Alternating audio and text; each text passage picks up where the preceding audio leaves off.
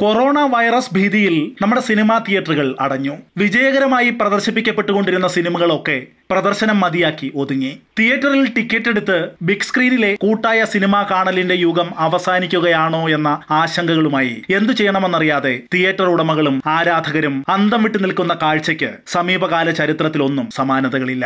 വിജയകരമായി പ്രദർശനം നടന്നുകൊണ്ടിരുന്ന അയ്യപ്പനും കോശിയും, വരനെ ആവശ്യമുണ്ട്, ഫോറൻസിക്, കപ്പേള തുടങ്ങിയ മലയാളം സിനിമകൾക്കും കണ്ണും കണ്ണും കൊള്ളയടിത്താൽ തുടങ്ങിയുള്ള തമിഴ് സിനിമകൾക്കുമൊക്കെ വലിയ പ്രഹരമാണ് ഇതുമൂലം ഉണ്ടായിരിക്കുന്നത്.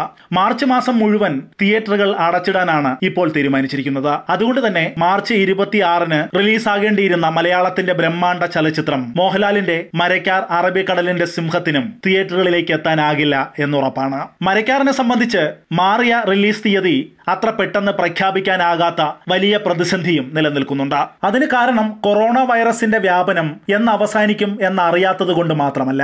ലോകമെമ്പാടും 5000-ത്തിലധികം തിയേറ്ററുകളിൽ ഷെഡ്യൂൾ ചെയ്ത ഈ ചിത്രത്തിന് ഇനി ഇത്രയും തിയേറ്ററുകളിൽ റീഷെഡ്യൂളിംഗ് പൂർത്തിയാക്കാൻ ആഴ്ചകൾ തന്നെ വേണ്ടിവരും എന്നാണ് വിലയിരുത്തൽ.